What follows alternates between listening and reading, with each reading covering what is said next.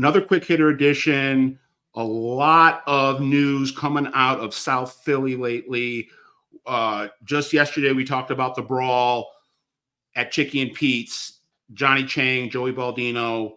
We got to go back there. We're going to color this thing up. I'm going to give you the real kind of play-by-play of what happened and contextualize it. And we're going to set the record straight with some things that have been said out in the ether.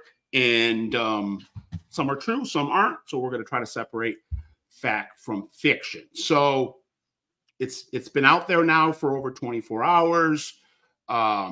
Video, police reports, Friday night at Chicky and Pete's, which has been a South Philly social staple forever.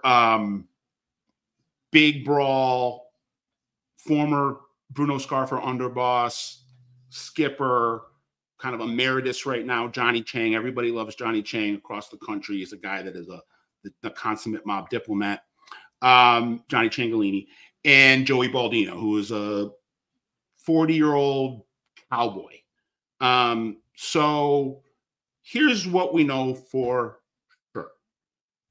We reported inaccurately when we started this that Joey Baldino is in Phil Narducci's camp. Narducci kind of has his own, allegedly has kind of his own faction of the Philadelphia mob. That was true, but is not true anymore. Joey Baldino, from what I can understand, is a man on an island right now. He's pretty much been shelved. I was told he got a button in the last decade, but now he has been kind of ostracized because of this type of behavior that we saw exhibited on Friday night. He's got a quick trigger temper. There's been a lot of incidences over the last handful of years. There was an incident with Baby Dom Grande at some point about 10 years ago, where Baldino vandalized the Grande's house. So he's a known commodity. But there are a lot of things that plays, a lot of layers here. So I'm going to try to break it down as much as I can. Joey Baldino is related in some way, shape, or form to both Narducci and Johnny Ciancaglini. His mother is Phil Narducci's sister, I believe, but he also has a family tie to the Ciancaglinis. But at this point, he is totally on the outs with Narducci and his alleged group. He says that he's a straight arrow businessman now, but our reporting kind of differs from that. But we got nothing but respect for Phil Narducci, a true OG. So here's what happened. And I've seen the police report. I've talked to a dozen people that were on the scene. I've talked to the FBI. I've talked to the Philly PD, and I've talked to people that were involved in this. So Joey Baldino and his buddy Mikey DeBella, a guy that's in the construction business, both of them were arrested on Friday night. They have some type of issue behind the scenes here with two guys. I'm not going to mention their names. Two South Philly guys that are connected guys. I'm not going to say to who, but connected guys. Baldino and DeBella have been beefing with for about a month or two. There was a brawl at the Philly Live Casino. And then there was an incident where, some of this was preceded by what I'm told Baldino and DeBella kicking these guys out of their jobs for companies that DeBella and Baldino were running, firing these guys. There was the brawl at the Philly Live Casino. And then that brings us to Friday early evening. Baldino and DeBella see these two guys out somewhere on about town. They run them off the road. This is about 5 o'clock in the evening. They show up at Chicky and Pete's after that incident. And at some point in the hour after they get there, these two guys show up at Chicky and Pete's. There's verbal sparring going back and forth. The Ciancaglini's niece is behind the bar, from what I understand, was kind of looking after the place. Kathy Chang, which is Johnny Chang's wife, has kind of been a manager bartender at Chicky and Pete's for a long time. They don't usually get there till 8, 9 o'clock. The niece calls the Ciancaglinis after DeBella and Baldino are getting mouthy with the staff who are telling them to calm down because they're fighting with these two rivals of theirs. The Ciancaglinis show up. Johnny Chang addresses the situation. Mikey DeBella, not a made guy, I'm told, got mouthy with Johnny Chang, and Johnny Chang slapped him. And then at that point, either Baldino or DeBella or both of them struck Johnny Chang. He wasn't knocked out, but he hit the ground. And this is what ignited the brawl and the melee that then spilled over into the parking lot. Kathy Chang at that point arrived on the scene when everybody was out in the parking lot, and she gets out of her car with a lead pipe and starts swinging on people. She acknowledges this on some of her social media posts.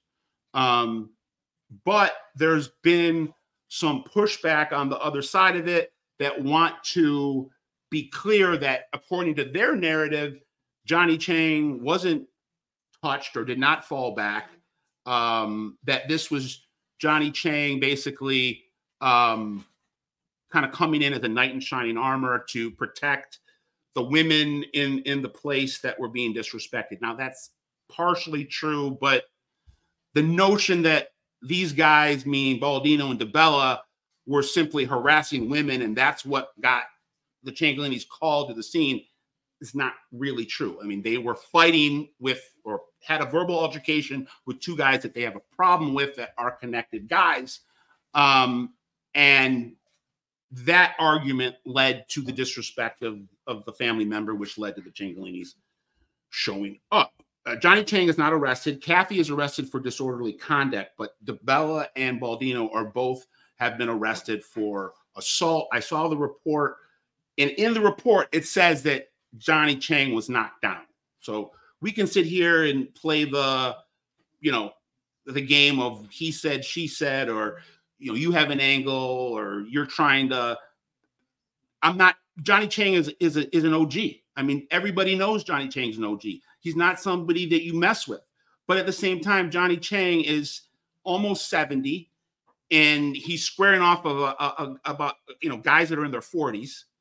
And it's just, that's Father Time is undefeated.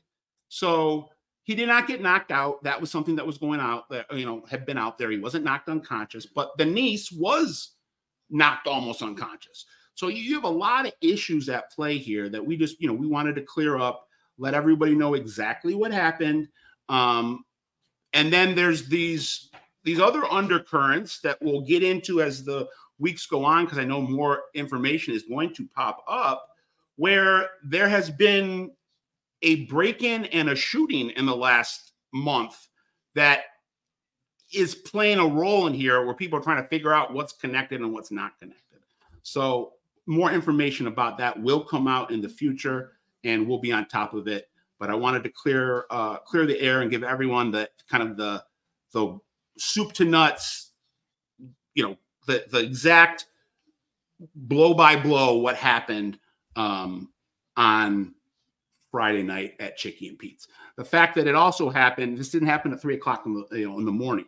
This was at Chicky and Pete's. Again, this is for people that aren't from South Philly. This is like the local watering hole where everybody goes to watch sporting events and to drink after work and to, go out on dates and meet their friends. And it's like at the peak of dinner time, this was, the epitome of disrespect. But there were, again, kind of two separate situations at play.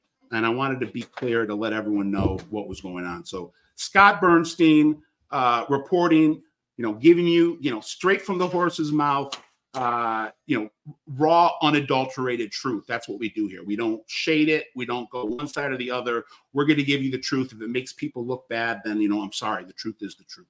So please like, subscribe, and share. We got the Patreon coming soon. We're going to be doing Wednesday nights lives every Wednesday night, about 8 o'clock to 9, 10 o'clock. We're going to be chopping it up. If you're a member of our Patreon, you can come on and we'll engage. So looking forward to that. Scott Burnstein, OG Pod. I'm out.